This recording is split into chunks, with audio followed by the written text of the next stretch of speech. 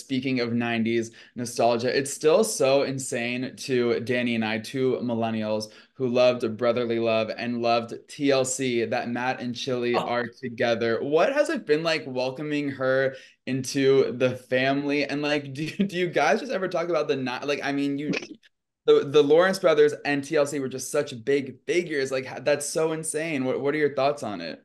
yeah, it's pretty neat. Look, at the end of the day, man, I just, it's just about being happy, right? You just try to find somebody that you could be happy with. So Mhm.